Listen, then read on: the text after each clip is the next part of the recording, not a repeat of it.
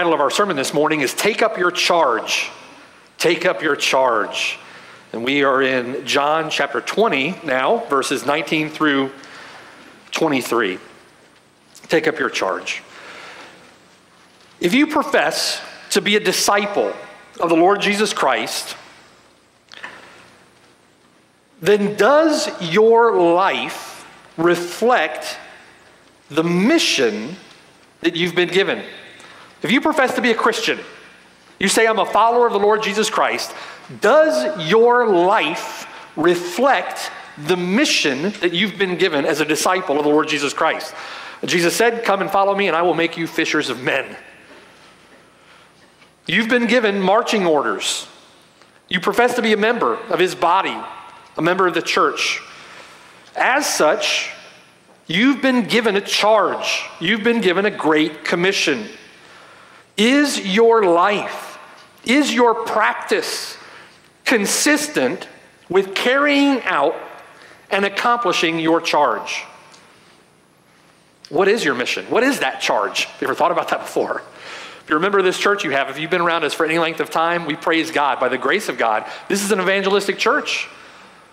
But there are many among us that are confused, deceived, self-justifying, evading their charge. What is it that you and I, as members of the Lord's church, have been sent into the world to accomplish? Why are we still here? Why is it that when a Christian is saved, the Lord doesn't immediately convey them into the presence of God in heaven? For some, they believe that mission, they believe that cause is to save the planet, right? Save a whale, save a tree. Feed the hungry. Heal the sick. Save the babies. The Lord himself fed the hungry, right? The Lord himself healed the sick. And as much as the Lord was compassionate to the sick, compassionate to the poor, compassionate to the hungry, was that what he came to do? To fulfill temporal needs, satisfy temporal needs. What is the mission of the church? What charge have we been given? Having lived immorally before you professed Christ is now your charge. The cause to which you've been called is now your charge simply to live more morally, pursue a holy life now that you've come to Christ. These things are all good. These things are all things that we should be doing. But what is our mission? What have we been called to? What's our charge? Maybe you were a lousy father before Christ. Now you're striving to be a good father since you've come to Christ. Maybe you were a lousy wife prior to coming to Christ. Now you're trying to be a good, godly wife now that you've come to Christ. You knew nothing about theology. Now you're striving to learn theology. All of these things are good. These are good and necessary pursuits if we're to live for the glory of God. But does that constitute your mission as a member of the Lord's body, the Lord's church? What is our charge? If a stranger were to come, right, come along next to you, take a look at your life, take a look at your priorities, how you spend your time, what you think about, pray about, what you do, and then they were to attempt to write your mission statement based on what they saw, what would they write? What would they write? What is it that you're supposed to be doing here? What is it that we're supposed to be all about?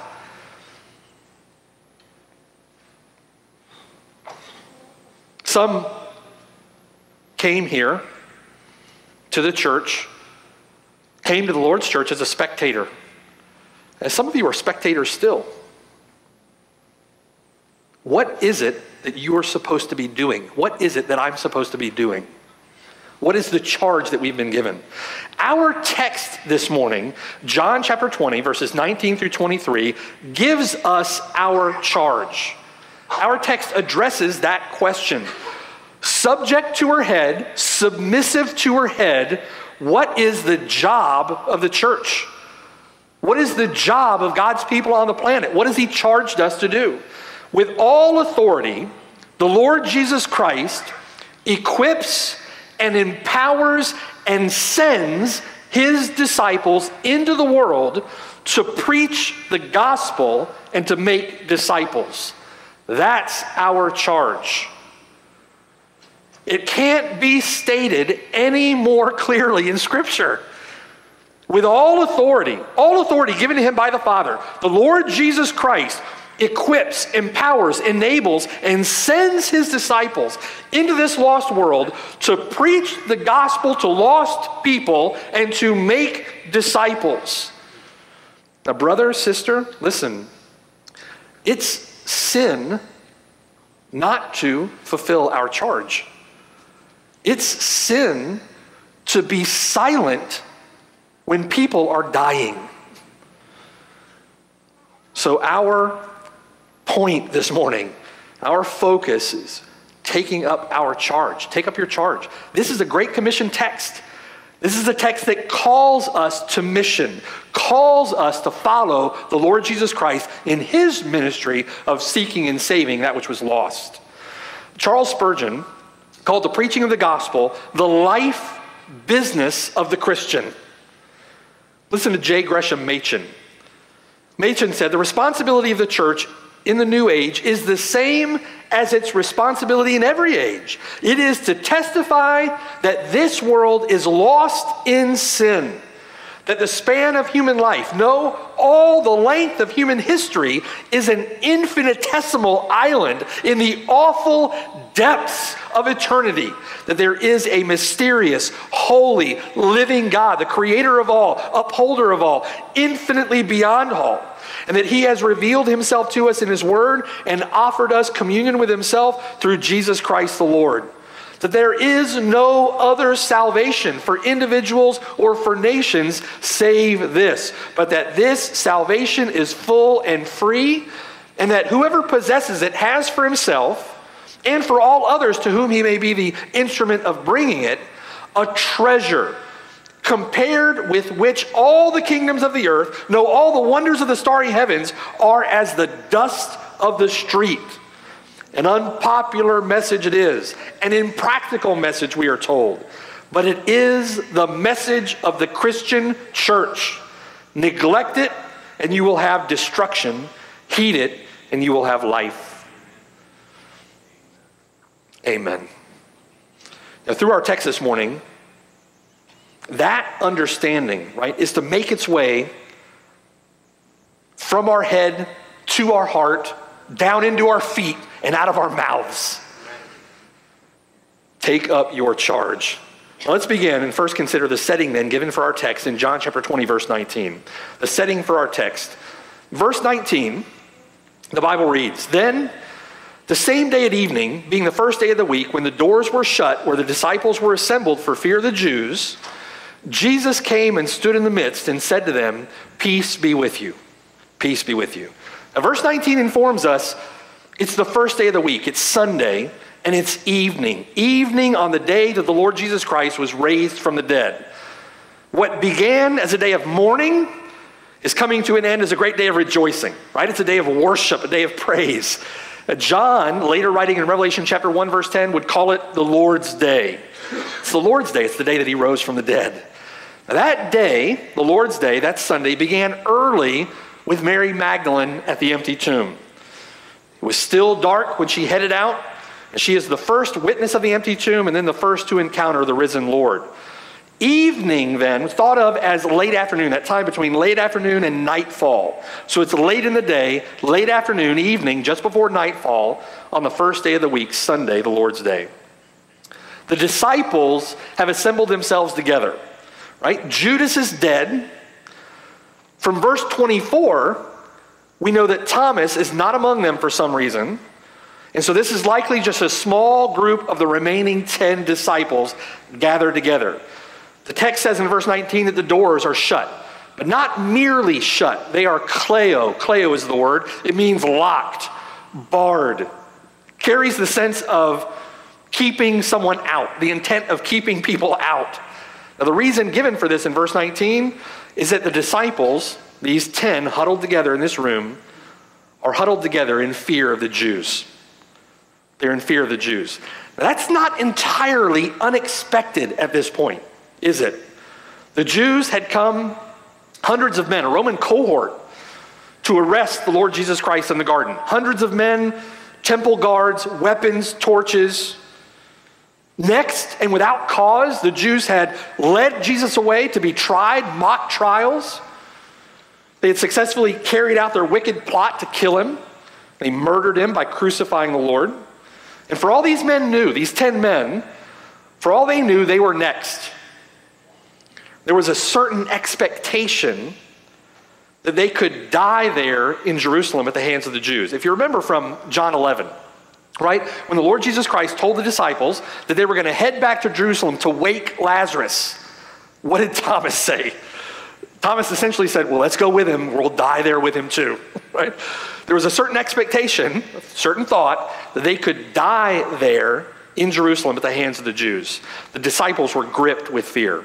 Luke describes them as troubled with doubts plaguing their hearts.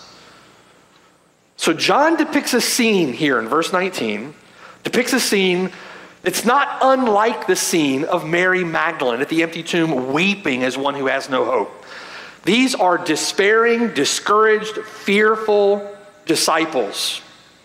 At the outset, the emphasis is their weak faith, the weak faith of the Lord's the disciples, prior to their understanding of the resurrection. In Mark chapter 16, verse 14, the Lord lovingly rebukes all of this as unbelief and hardness of heart. Now that's the reality. That's the reality. They're huddled in a room, fearful. But let's keep this in perspective, right? Many times, often, you and I have been fearful walking up to a stranger in the mall, haven't we? They're in fear for their lives. There's a very real possibility they could die. Now fast forward a period of time, and they do die. They're martyred for their faith. They're in fear now for their lives.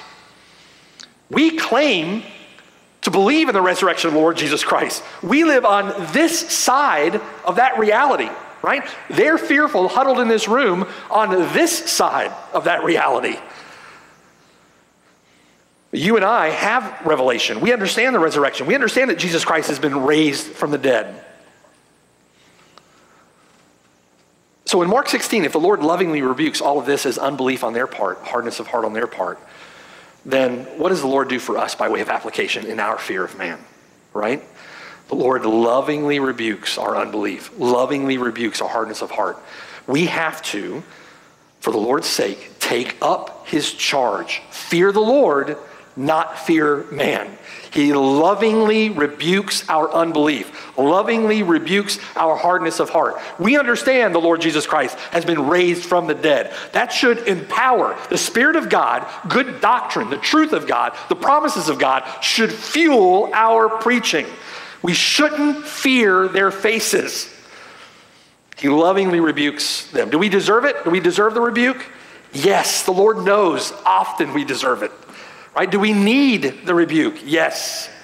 The Lord knows often we need it. Humble yourself under it. I need it. You need it. However, think with me now. Make the connection. It's in the middle of this.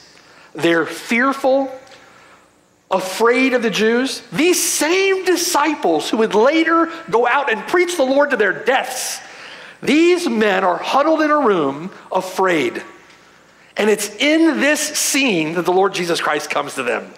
It's in their fear, in their weakness, in their unbelief. Does he come to them in that scene, in their fear, in their weakness, in their unbelief, for the purpose, the ultimate purpose of rebuking them? No. Right? They're huddled in the room together, and the Lord Jesus Christ is standing outside angry. Don't make me come in there, right? You start crying, I'm going to give you something to cry about. No. He comes to them with the ultimate purpose, the ultimate intent of blessing them, of comforting them, of building their faith. It's what the resurrection does here. Verse 19 continues. Jesus came and stood in the midst and said to them, peace be with you. Shalom Aleichem. Peace, brothers. right? Just like when they were fearful in John chapter 14, verse 1. Let not your heart be troubled. You believe in God, believe also in me. John 14, 27, peace. You remember those disciples in the upper room, fearful over what was going to happen. They knew the Jews were after Christ. They were waiting to seize him. There was a plot to kill him. He had said to them he would depart from them. In John 14, 27, the Lord said, peace I leave with you. My peace I give to you. Not as the world gives, do I give. Let not your heart be troubled, neither let it be afraid. This is peace with God, right? A peace in communion with the Lord Jesus Christ. A peace that's assured of the promises of God. A peace now in the light of the resurrection. Peace in assurance of his promises. He doesn't come with the ultimate purpose here of rebuking their faith. He comes to them with the ultimate purpose of building their faith, growing their faith. The Lord knows their faith is weak. And listen, brother, sister, he knows your faith is weak. He knows my faith is weak. He knows we need strengthening. He knows we need maturity. He knows we need growth. He knows we need faith. He knows that if you have faith as a mustard seed, you can throw mountains around. He knows that. His intent, his purpose, his loving design here is to build and grow their faith. When you're in trial, when you face difficulty, when you're scared to knock on the door, walk up to that person in the mall, when you face your charge and you think to yourself, I can't do it, the Lord comes alongside in your weak faith, in your despair, in your discouragement, in your weakness, in your need. The Lord comes in your need and says, peace, brother, peace, sister, listen. Let your heart be troubled. Don't fear, don't be afraid. You believe in God, believe also in me. When you're doubting, right? He comes to build you up, not tear you down. He's not the whip-cracking taskmaster, right? Trust the Lord. Trust the Lord. When you trust the Lord, then you turn from sinful disobedience. When you trust the Lord, you venture in the power of the Spirit where you would not have ventured before. You get off your couch, you put your feet on the ground, you walk out the door in the cause of Christ, right?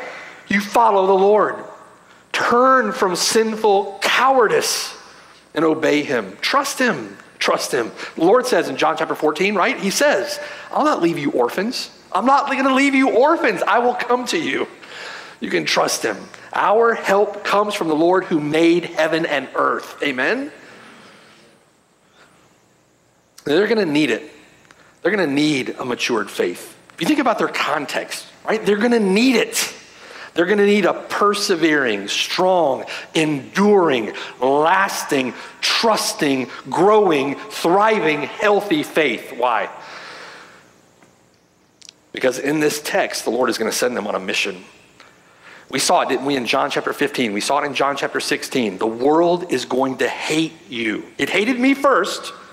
So you know that when it hates you, you know it hated me first. Remember that I told you these things so that when it happens, your faith will be built. When it comes to pass, you know that I told you, the world hates me, it's going to hate you too. If the world persecutes me, it's going to persecute you too. They're going to need a strengthened faith. They're going to have to preach the gospel in the face of hostility. Preach the gospel in the same city that crucified the Lord Jesus Christ. They're going to need faith, a strengthened faith. He's going to send them on a mission. As he sends them on a mission, bear in mind, he sends us after them. And we'll talk about that. In his appearance to the disciples just prior to his ascension at the right hand of God, the Lord Jesus Christ gives to the gathered disciples, and all disciples who will believe in him through their word, he gives them a clear charge. You and I have a clear charge.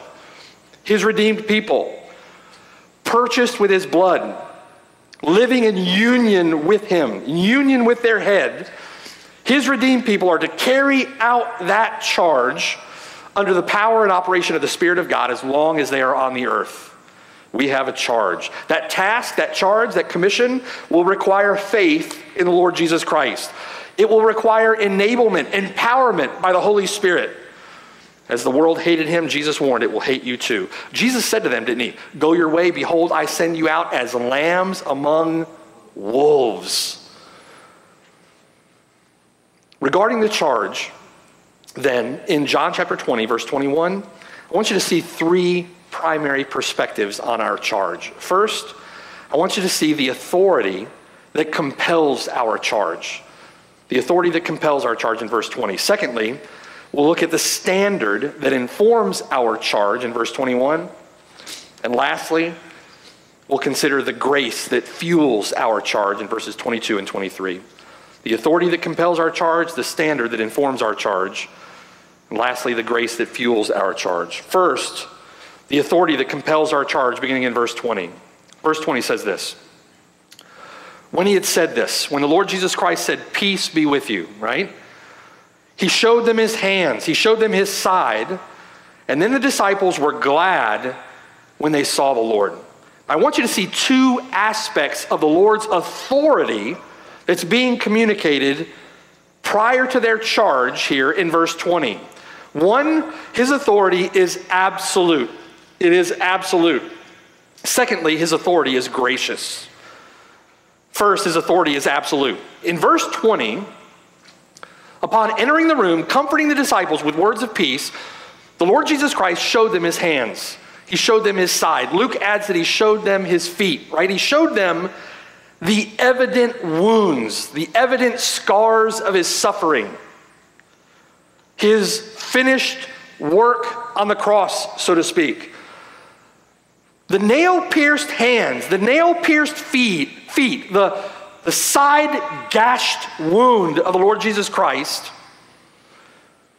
are the credentials of his everlasting authority as the head of his purchased possession, the church. We will forever see the Lord Jesus Christ and the marks of his sacrifice, the marks of his love, the marks of his authority over his body, the church. The Lord Jesus Christ, in his suffering, purchased his bride with his own blood, Acts 20, right? He is our atoning sacrifice. And these are reminders, his wounded hands, his wounded side, reminders that we weren't redeemed with corruptible things like silver and gold. We were redeemed with the precious blood of the Lord Jesus Christ as of a lamb without blemish and without spot. John chapter 17, verse 5. In eternity past, God the Father granted God the Son authority over all flesh. It says there that he should give eternal life to as many as God the Father had given him. The Lord Jesus Christ comes with all authority. In Philippians chapter 2, verse 7, the Lord Jesus Christ, making himself of no reputation, taking the form of a slave, he came in the likeness of men. And being found in appearance as a man, he humbled himself and became obedient to the point of death, even the death of the cross. Therefore, verse 9, God has also highly exalted him, given him the name which is above every name, that at the name of Jesus every knee should bow, of those in heaven and of those on earth and of those under the earth, and that every tongue should confess that Jesus Christ is Lord, to the glory of God the Father. That's authority. The Lord Jesus Christ has been given all authority. He is authoritative over his body, the church. He is her head, and she is subject to him. Ephesians chapter 1, verse 22. God put all things under his feet and gave him to be head over all things to the church, which is his body, the fullness of him who fills all in all. That's why when the Lord Jesus Christ comes with these Great Commission texts, he reminds us of the authority that he has. He reminds us of who he is, and then he lovingly commands us. And it's the delight of his people, right? The delight of his people to obey. He lovingly reminds us in Matthew chapter 28, verse 18. The Lord says, all authority has been given to me in heaven and on earth. Go therefore and make disciples of all the nations, right? All authority has been given to me. Now go make disciples. He commands from a position of authority. Jesus Christ purchased the church with his own blood. John chapter 5, verse 27 also says this, consider the other side of his authority. John chapter 5, verse 27, God has given him authority to execute judgment also because he is the Son of Man. What does all this mean? What does all this mean? It means that no one is outside the scope of his authority. Just as much as those wounds in his hands, those wounds in his feet, that wound in his side, are the credentials of his authority over his purchased possession, the church, is as much an expression of his ultimate authority over those who will not bow the knee in this life, who will reject and rebel against him in this life. It's authority, his authority over all flesh. God, having given that authority to him to execute judgment also because he is the Son of Man. No one is outside the scope of his authority. All are bound to answer to him. And Paul says, every knee will bow. Every tongue will confess that Jesus Christ is Lord. That's willingly, joyfully, delighting to do that, or unwillingly. Jesus says, do not marvel at this. The hour is coming in which all who are in the graves will hear his voice and come forth. Those who have done good, right? Those who have done works in the power of his Spirit. Those who have done works as a fruit of the righteousness imputed to them. Those who have done righteous works in Christ to the resurrection of life.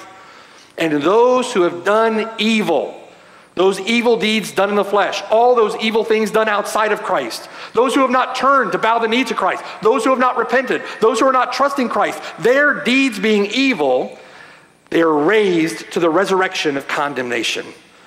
The Lord Jesus Christ is absolutely authoritative. His authority is absolute. But secondly, his authority is gracious. His authority is gracious. Verse 20 continues. And he says, then the disciples were glad when they saw the Lord. They were glad, they rejoiced.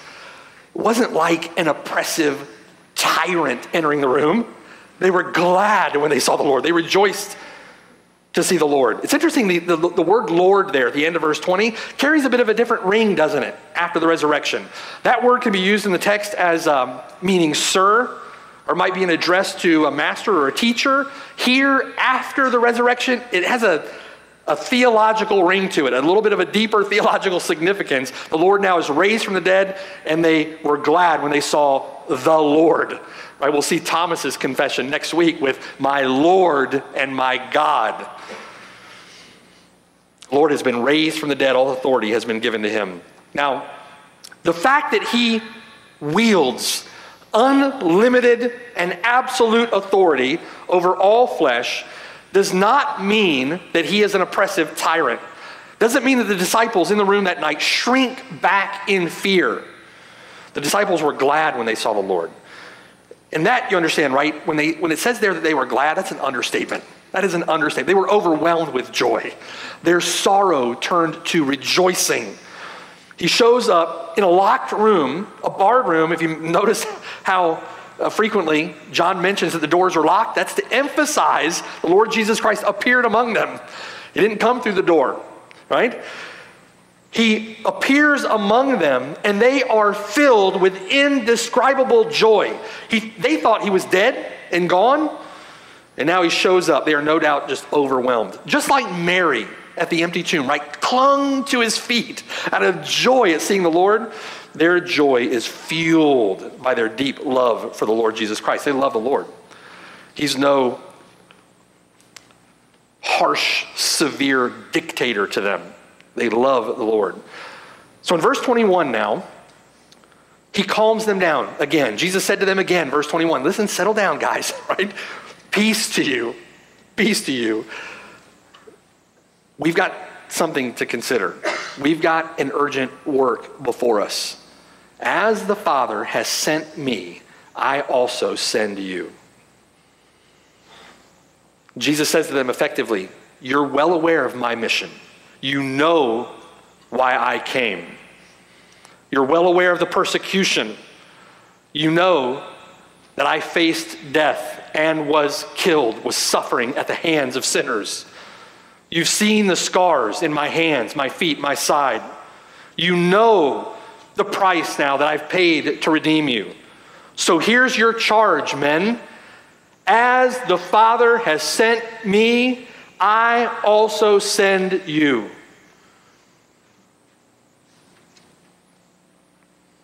I can't imagine, under the circumstances, as difficult as that charge is, right? When you consider their circumstances, as difficult as that charge is, I can't imagine one guy in that room that rolled his eyes. Can you? Or rebuffed him. No, not me, Lord.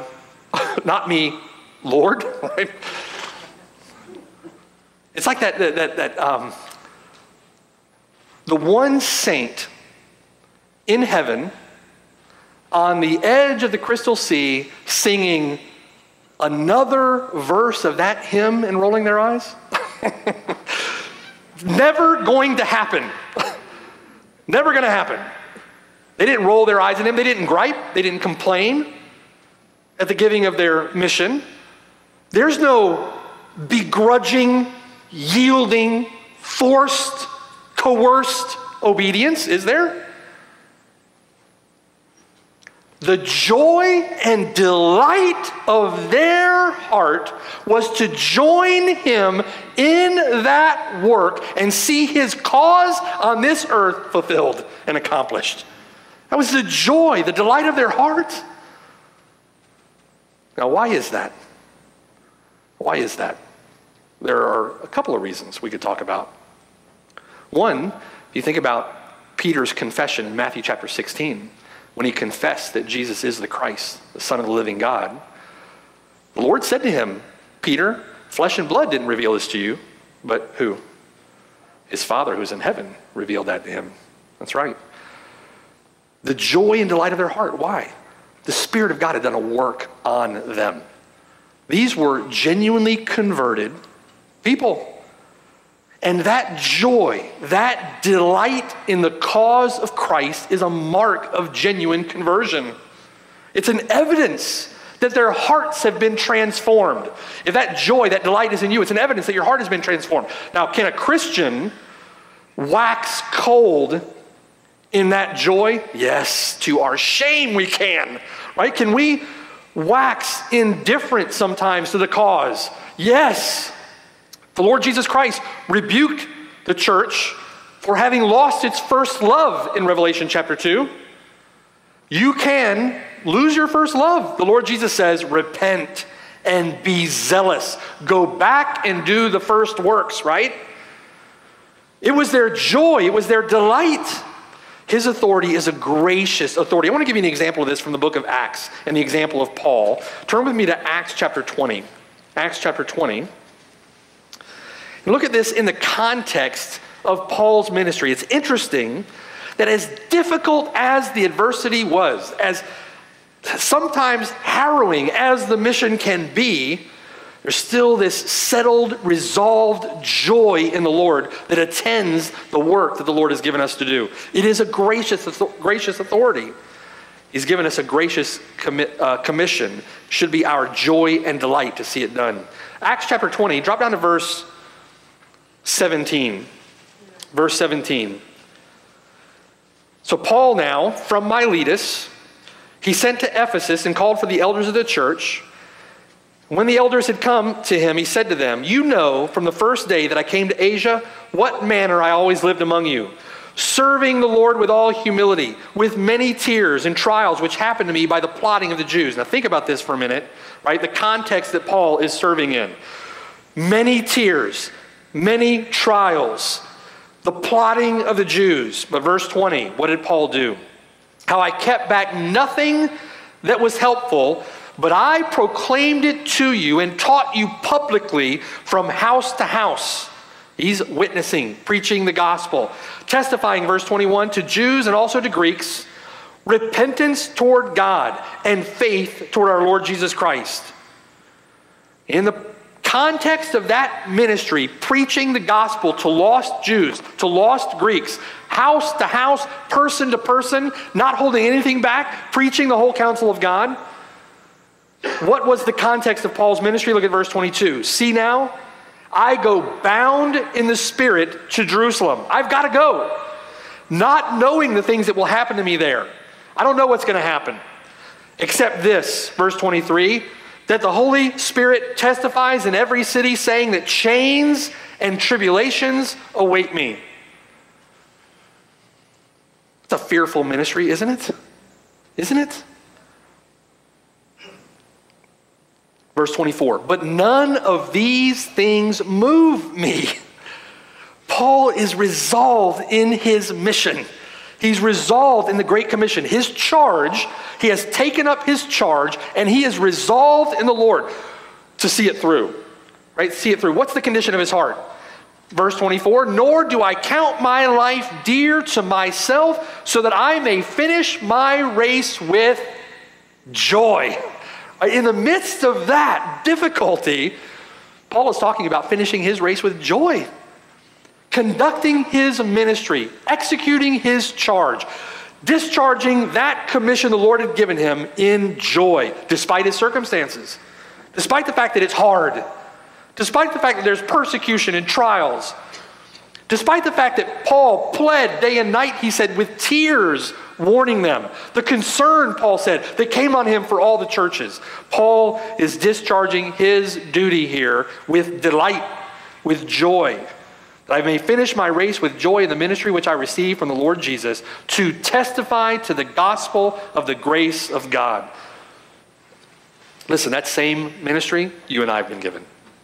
You and I have the same charge to testify of the Lord Jesus Christ, to be a witness for the Lord Jesus Christ. We are given the same charge, and that charge comes to us in part here in John chapter 20, verses 19 through 23. Flip back with me to Acts chapter 13, another example. Acts chapter 13.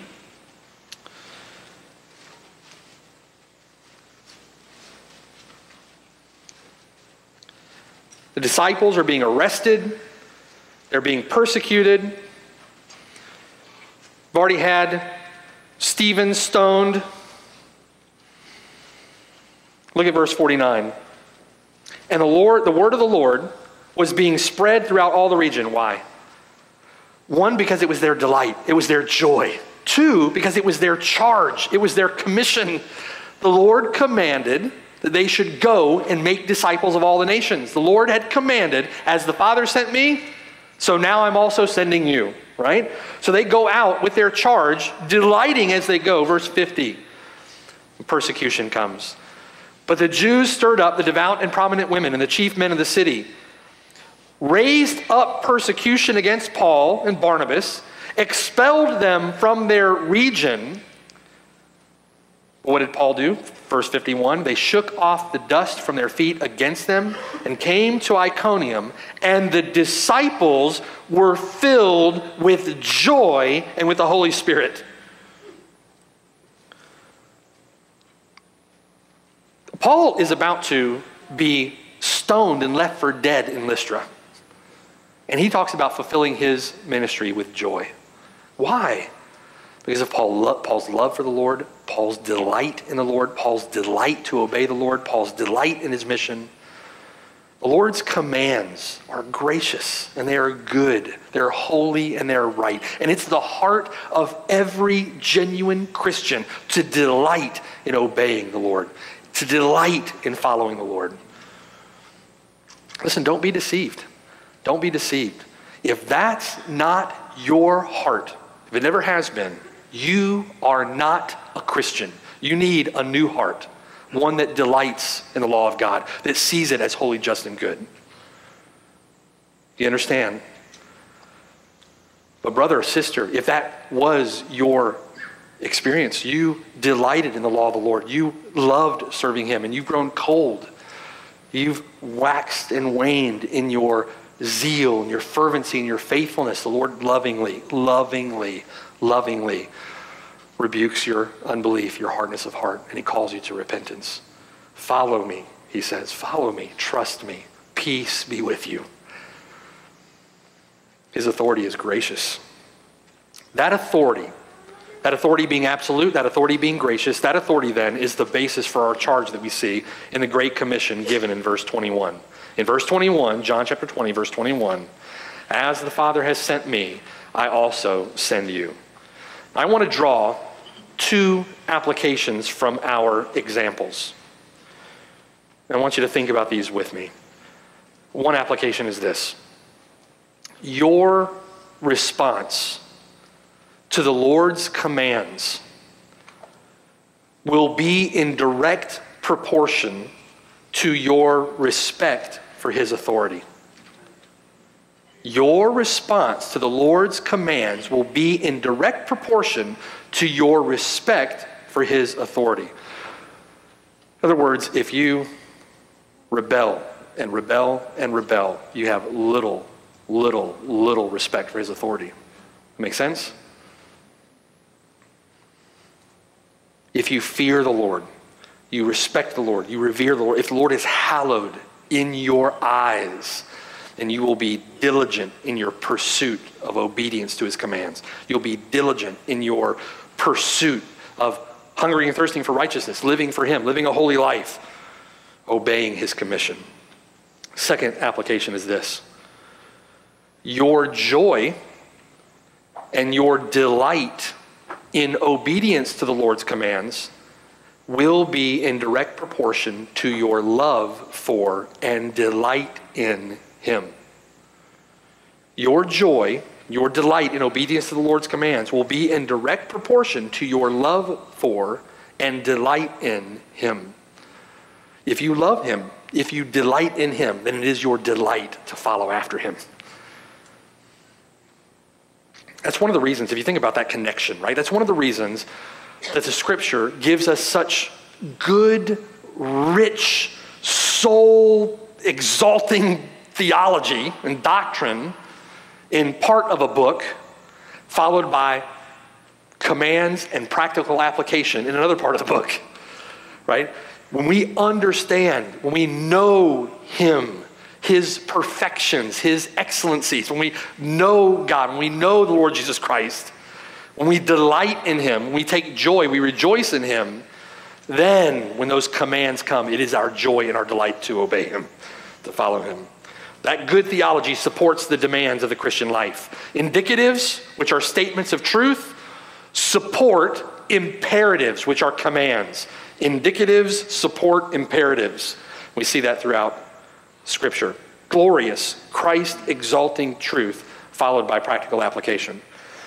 The Lord's absolute and gracious authority compels us then to take up our charge and obey the Lord in preaching the gospel. And it is the delight of the genuine Christian to do so, right? So point 2 on your notes then, we see the standard that informs our charge, and beginning in verse 21, the standard that informs our charge.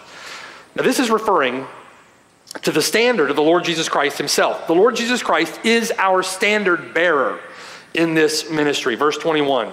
So Jesus said to them again, peace to you. As the Father has sent me, I also send you. Now that little word as at the beginning there, very important. Just as, in the same way as, just like the Father has sent me, I now am sending you. And with that, again, Christ becomes our standard bearer in our charge, in our commission. As the Father sent me, Jesus said, I'm sending you. Christ then is our model.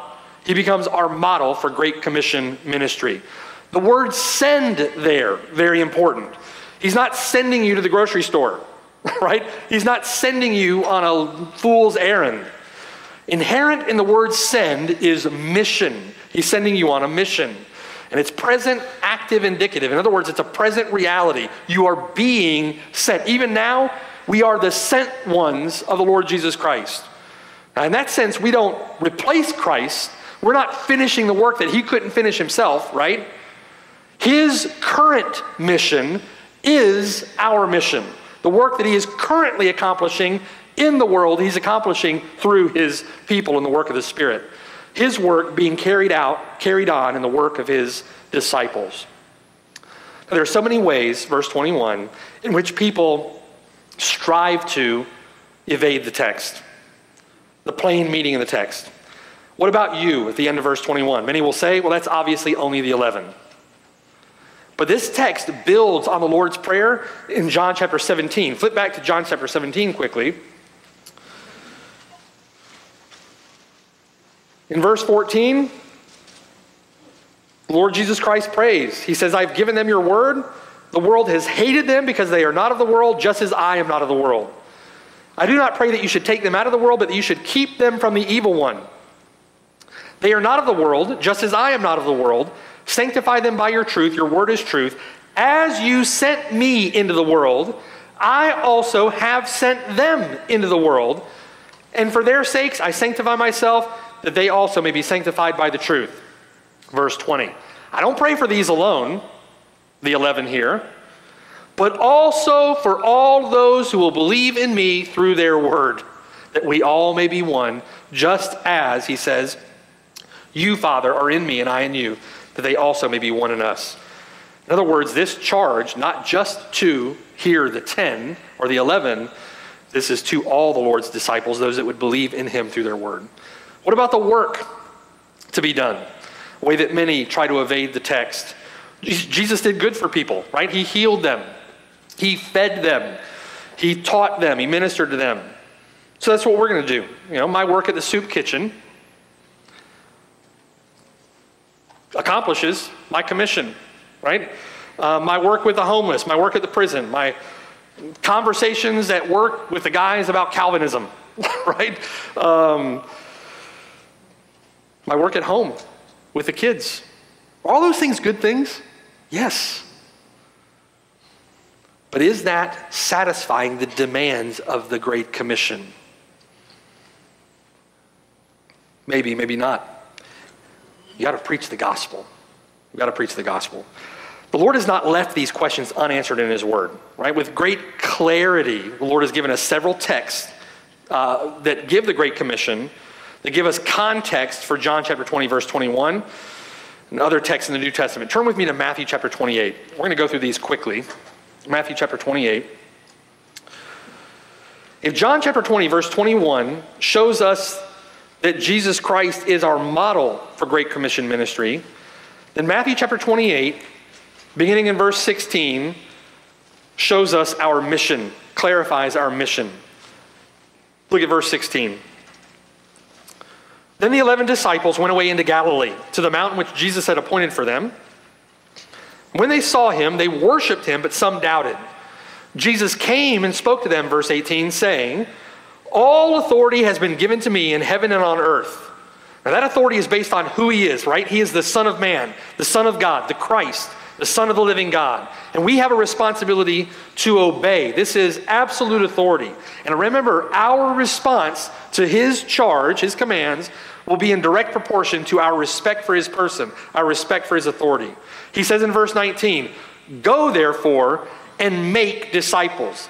The main command, the main verb, is make disciples. It's an imperative. The go is a participle. It's going. So going therefore, command, make disciples of all the nations. Now how do you make a disciple? You evangelize a lost person. And when the Lord saves that person, he becomes a disciple. Make disciples means evangelizing a lost person, sharing the gospel with them. When the Lord saves them, they become a disciple of the Lord Jesus Christ. They are, at that point, a learning follower, an apprentice, right? They're submitting all of their life, all of their desires, all of their effort, all of themselves. They're submitting themselves in conformity to Christ's commands, Christ's teachings, Christ's cause. That's a disciple, a learning follower. But then what do we do with those disciples? When a disciple is made, what do you do with that disciple? Two things, two participles again. Baptizing. Baptizing puts them in the community of the church. It forms the community of the church out of God's people. It's what puts us in community together. Baptizing them into the church and then teaching those disciples. Teaching, baptizing the disciples, not baptizing babies. Baptizing disciples and then teaching them to observe. Teaching those disciples to obey. He says in verse 20, teaching them to observe all things that I've commanded you. And lo, I am with you always, even to the end of the age. Now, are the 11 disciples going to make it to the end of the age? No, they've died already. So who is this referring to? This is carried forward by all those, back to John chapter 17, all those that would believe in him through their word, right? This is carried forward by his disciples. So now John gives us the model for Great Commission ministry. Matthew lays out our mission. Mark gives us the method. Look at Mark chapter 16.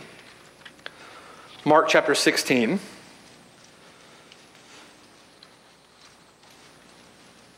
This is our method for Great Commission ministry, given to us by Mark in chapter 16, beginning in verse 14. In verse 14, later, Jesus appeared to the 11 as they sat at the table. He rebuked their unbelief, their hardness of heart, because they did not believe those who had seen him after he had risen. And he said to them, verse 15, go into all the world. Now that go is a command. You're to go. Go into all the world and preach the gospel to every creature. So what's our method here? Our method is preaching. It's not hugs in Jesus' name. It's not passing out bottles of water. Listen, the method isn't to feed the homeless, to clothe the homeless, or to... Those are good things. But those things, apart from the gospel, merely satisfy a temporal need, does nothing for them eternally. And what is Jesus concerned with here? The state, the condition of their eternal soul, that they might be saved. So you're going to open a soup kitchen, praise the Lord, preach the gospel while you're doling out the soup, right? Well, here's a scoop of chicken noodle, and I'm going to give you the gospel. Preach the gospel, right? All the world, every creature. What's the scope in which that method is to be exercised? All the world, every creature. All the world, every creature. Why? What's at stake? What's at stake? Verse 16. Here's what's at stake. He who believes and is baptized will be saved. But he who does not believe will be condemned. They will perish in hell forever. That's what's at stake. We're talking about heaven and hell and eternity, right? J. Gresham Machen. This life is an infinitesimally small little island. It's a little speck in the grand sea, ocean of eternity. We're talking about eternal things here. John explains our model. Matthew lays out our mission. Mark describes our method. Luke outlines our message. Turn to Luke chapter 24. Luke chapter 24.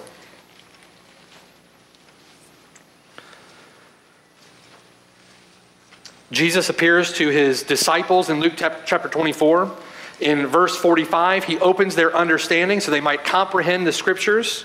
That's the grace of God to do that. You need to cry out for that to be the case, that the Lord would open our understanding to understand that we might comprehend the scriptures. Then in verse 46, the Lord Jesus Christ said to them, thus it is written, and thus it was necessary for the Christ to suffer and to rise from the dead the third day, and that repentance and remission of sins should be preached in his name to all nations, beginning at Jerusalem. And you are witnesses of these things. This is doctrinal content, right? This is the content of revealed truth contained in gospel preaching. Jesus says, listen, you're to preach my cross. You're to preach my empty tomb. You're to preach my resurrection. And in the work that only I can do and have done, you're to preach the forgiveness of sins. Now, there are other texts that we could consider. Right? The Lord is gracious to leave us with clear and pressing directives for our charge here. Back in John chapter 20, verse 21. Jesus said to them again, John chapter 20, verse 21, peace to you. As the Father has sent me, I also send you. So was Jesus sent to Washington to drain the swamp? No. Was Jesus sent to gain political power, right? Run for office. We're going to take over Congress. No. No. Was Jesus sent to exert influence? No. Was he to champion social issues? No. As the Father gave to Jesus Christ all authority He gave him all authority to go into the world to save sinners. Now, doing good for them along the way, drawing sinners to himself in grace and in mercy. But that was his cause, to save that which is lost. The Lord then sends us out with his authority. It now becomes a delegated authority, and we go out with his authority to preach the gospel in his stead, on his behalf, to call sinners to repentance and faith. 2 Corinthians chapter 5, verse 20, Paul says, "Now then, you and I, brothers and sisters, we are ambassadors for Christ. As though God were pleading through us, we implore you on Christ's behalf, be reconciled to God." Why? Why is it such an important message? What's at stake? Because he made him who knew no sin to be sin for us, that we might become the righteousness of God in him. We might be saved. We might have communion with God. We might go to heaven when we die and not hell. We might flee the wrath of God. We might have our sins forgiven. We might be cleansed, washed, sanctified, justified, and one day glorified. All that comes through the gospel, the preaching of the gospel. Point one, the authority that compels our charge. Point two, the standard that informs our charge. Finally, the grace that fuels our charge. The grace that fuels our charge. Verse 22. When the Lord had said this, he breathed on them. There's no direct object in that statement. The on them is supplied. It literally says that he breathed. Literally, he expelled a deep breath. When he had said this, verse 22, he expelled a deep breath, and he said to them, receive the Holy Spirit. Receive there a command. It's imperative. Verse 23, if you forgive the sins of any, they are forgiven them. If you retain the sins of any, they are retained. First, I want you to see the grace of glorious power. The grace of glorious power. The word there for breathe, only time used in the New Testament is right here. The Septuagint uses it one time in Genesis chapter 2, when it says that God breathed into Adam the breath of life, uses this word. In Ezekiel 37, in the valley of dry bones, it says that God breathed life into those dry bones. And here, John chapter 20, he breathed, he expelled a deep breath. And he said to them, receive, command, imperative, receive the Holy Spirit. The text has caused some difficulty, and most of the difficulty arises because of what we know about the giving of the Spirit of God at Pentecost in Acts chapter 2. What we can't do is you can't hold this text hostage to Acts chapter 2 and Pentecost. Some say it's the same event. What we see here in John chapter 20 is the same as the Acts 2 event. Our context clearly says otherwise. Others say it's merely symbolic, that this is an acted parable. Jesus Christ is acting here. He breathes and says, receive the Holy Spirit, and he's pointing them forward to when they will fully receive the Spirit of God in Acts chapter 2. I don't believe that just does justice to the text. There's no contextual reason here for thinking that this is merely symbolic. We can't be certain, dogmatic about these things, but we want to do as much justice to the text as we can here. Some believe that this is the Lord actually saving them, that he's breathing into them eternal life like God did with those dry bones in Ezekiel 37. But these men are already saved. God told them in the upper room, didn't he, that you're already clean because of the word which I've spoken to you. But here's what we know. Here's what we know. This giving in verse 22 is tied to, associated with their sending. Because it's in the same context here. The Spirit of God is intended to empower them for mission. The giving is giving in some measure intended to help them until the ultimate giving of the Spirit at Pentecost in Acts chapter 2. It's different from Acts chapter 2, but here, enabling them, empowering them, helping them, pointing them forward then and sustaining them until Acts chapter 2. Same Spirit, different gifts. But here, this giving is to help them. He tells them in Acts chapter 1, turn quickly, you're virtually on that page already. Acts chapter 1, and look at verse 4. He says, being assembled together with them, he commanded them not to depart from Jerusalem, but to wait for the promise of the Father, which he said, you have heard from me, for John truly baptized with water, you shall be baptized with the Holy Spirit not many days from now. they're going to be blessed with this gift of the Spirit, this pouring out of the Spirit in Acts chapter 2, not many days from now. So whatever that gift is in Acts chapter 2, this is not it in the same way in John chapter 20. Therefore, verse 6, when they had come together, they asked him, saying, Lord, will you at this time restore the kingdom to Israel? He said to them, it's not for you to know the times or the seasons which the Father has put in his own authority, but you shall receive power. He's telling this to the disciples. You shall receive power when the Holy Spirit has come upon you, and you shall be, listen, you will be, that's what that's saying. When you receive the Holy Spirit, you receive power, you will be the Lord's witness. He says, you will be witnesses to me in Jerusalem and in Judea and Samaria and to the ends of the earth. So if Matthew gives our mission, Mark our method, Luke our message, John our model, then Acts reveals in whose might we are sent. It's in the power of the Spirit of God. That bears repeating. Peter's understanding of the resurrection and the power of the Spirit greatly fuels his preaching. We see Peter huddled in fear. We don't have time to go there, but I invite you to look at Acts chapter 12. One example of Peter then preaching despite Herod breathing out threats, despite Herod having already killed James, Peter, now in boldness and in great courage and the power of the Spirit, preaching Christ in Jerusalem and arrested. Herod had set his mind to seize Peter and kill him also. So what's Peter's response then, knowing that Herod was after his life? Was it to cower in fear? I'm going to head over into Galilee now. No, Peter's boldly preaching the gospel. We see the grace of glorious power. Secondly, the grace of glorious purpose.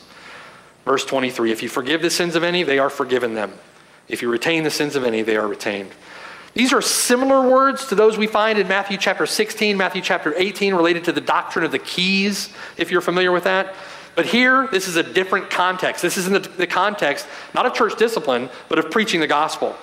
They are forgiven, they are retained, verse 23. Those two clauses are both passive. They are forgiven, they are retained. Who's the one doing the forgiving and who's the one doing the retaining? If it's passive, God is. God's the one forgiving. God is the one who's retaining. God is the one who is working behind the preaching of the gospel. Verbal aspect here means that they're standing in a state of forgiveness or they're standing in a state of unforgiveness. And that's based upon their response to the preached word. That sounds a little stark to our Western ears here, but this is essentially what the Lord is communicating. When you preach the gospel, the Lord says, when you preach my cross, you preach my empty tomb, my resurrection, you preach the forgiveness of sins, and you call sinners to repent, you call sinners to believe in the power of the Spirit of God, so that in the power of the Spirit, I'm essentially the one preaching through you, right? Paul, 2 Corinthians chapter 5, we implore you on Christ's behalf. In his stead, be reconciled to God. When you do that, Christ is saying here, if anyone believes your word, I'm going to forgive them. If anyone does not believe your word, I do not forgive them. They remain in their sins. Because you're my messenger, you're my mouthpiece, I speak as though you are forgiving and retaining. That makes sense? Men will repent at the preaching of the gospel, at which point their sins will be forgiven. Or men will rebel. Men will reject the preaching of the gospel, at which point their sins will be retained. Based upon their response, our responsibility to communicate when that's clear, either way. You're rejecting the Lord Jesus Christ. You will die in your sin. You will die in your sin. You will perish in your sin. You will stand before the judge of all the universe. You'll give an account for what you've done in the flesh.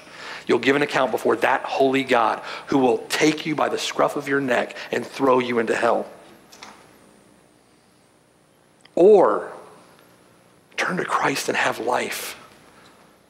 Turn to Christ and have life. Have your sins forgiven. All this means, verse 23 essentially means that right now,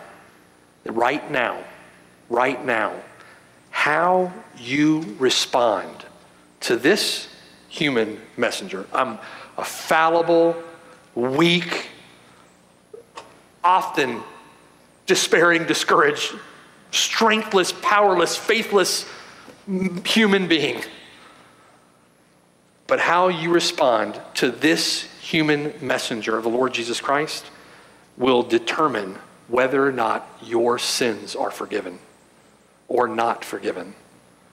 How you respond to the preaching of God's word, how you respond to the preaching of the gospel, God will either forgive your sins when you turn from your sin, you put your faith and trust in him, or your sins will be retained and you'll not be forgiven. How will you respond?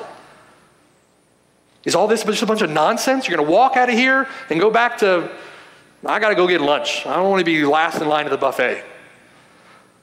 Or do you see the weight of what we're talking about? The weight of your own sin, the glories of the Lord Jesus Christ, the indescribable gift of God's mercy and God's grace to sinners, that despite their sin against him, they can be cleansed and forgiven and made right with a holy God and have communion with God in eternity forever, their sins forgiven, them justified, robed in the righteousness of the Lord Jesus Christ, praising and worshiping him forever. That's what we're talking about. Heaven and hell. These are eternal things. I implore you on Christ's behalf, be reconciled to God. Why will you die? Turn to Christ and be saved. I implore you, listen to me, teenager, listen to me, young person, listen to me, little girl, little boy, listen to me, old man, old woman. Maybe you've been caught in formalism all your Christian life. Maybe you've been going through the motions. Maybe you've never turned your life fully over to Christ. I implore you on Christ's behalf and in his stead, be reconciled to God. And if you will turn from your sin, if you'll put your faith in him, he says, I will forgive you of your sin. What glory, what blessing, right? What blessing, what blessing. Be converted that your sins may be blotted out. All glory, honor, praise, and worship be to the one who, through the preaching of the gospel, saves sinners. Amen.